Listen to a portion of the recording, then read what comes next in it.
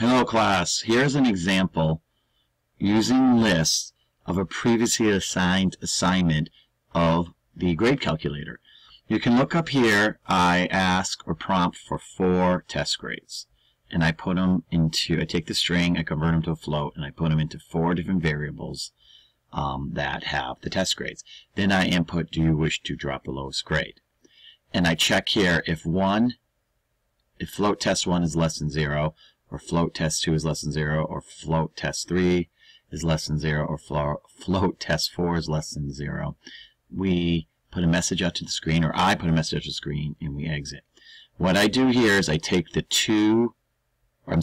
4 test grades, put them into a list, and I assign it to a list called F list grades.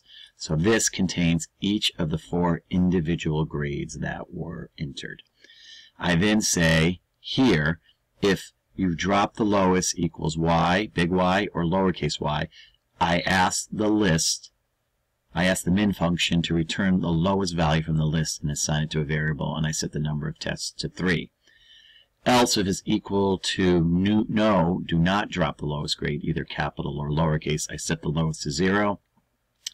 I set the number of tests to 4, and here if it's obviously not y, upper or lowercase, and not upper or lowercase n, we end the program. And look what I do here.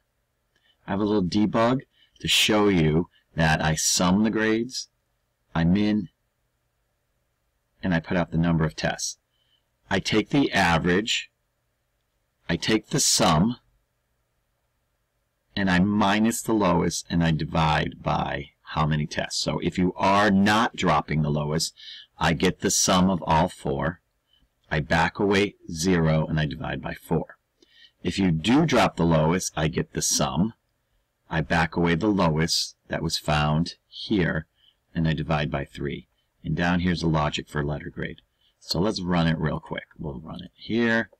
We'll do 100. There is no error checking for invalid numbers. Oops, I messed up already, so let me start all over again. And I say yes. Let's come over here and let's run it. And I'm going to put in my name, Prof. C.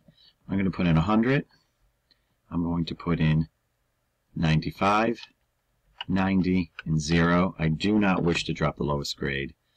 And you can see my debug code here to help us understand what's going on. I put out the sum, I put out what the min is, and I put out the number of tests. Because I am not dropping the lowest, the min grade is a 0.